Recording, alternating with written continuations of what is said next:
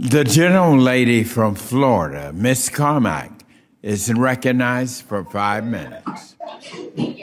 Well, thank you, Mr. Chairman. I appreciate it. Can you all hear me okay? Yes, we can. Excellent. Thank you, Mr. Chairman.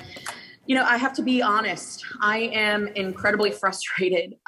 It has been about 15 months now since the beginning of the 117th Congress. And to date, we have had six hearings about climate change and one about production agriculture. One.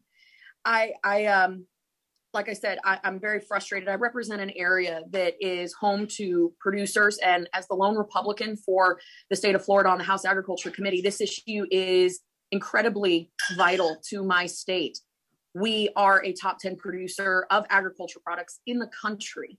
And to say that this hearing is redundant is putting it nicely. It really does betray the really serious, dire needs of our producers that they are facing right now with fuel, input costs through the roof, labor concerns, taxes, regulations, red tape.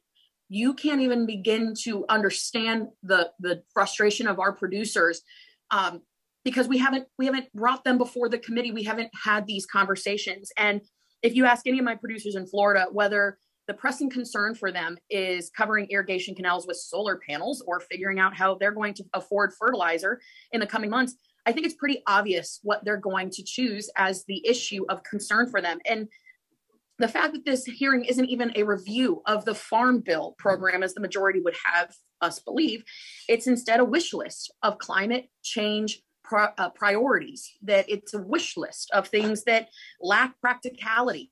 And so I'm really, really frustrated. And I echo the frustrations of producers, not just in Florida, but across this country that feel that they are screaming at the top of their lungs and it's falling on deaf ears in Washington and in the halls of Congress. Again, the cost of fuel, has that been addressed? No, there's no feasible plan from this administration or this committee to address that.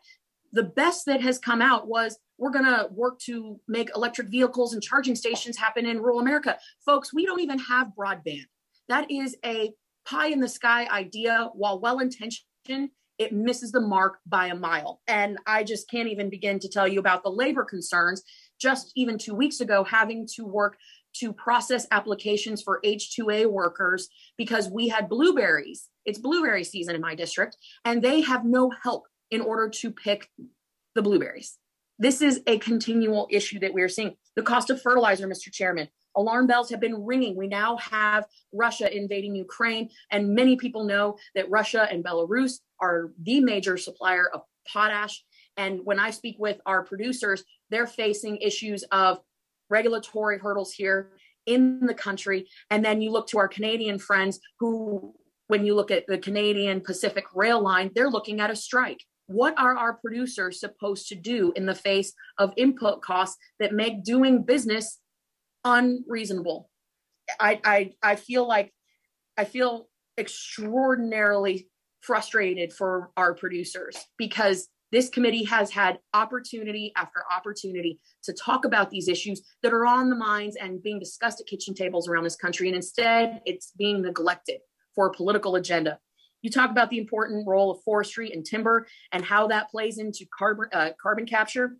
But what happens when the privately owned and workforce in my district in Florida are sold because the cost of labor and fuel and inputs are so high, it's unsustainable? One forester in my district let me know just last week, he's seen $10,000 in increased fuel costs, just in fuel costs. He told me that if prices stay this high, which of course this administration has indicated that it will, and they will continue to stay this high, he's going to sell his land.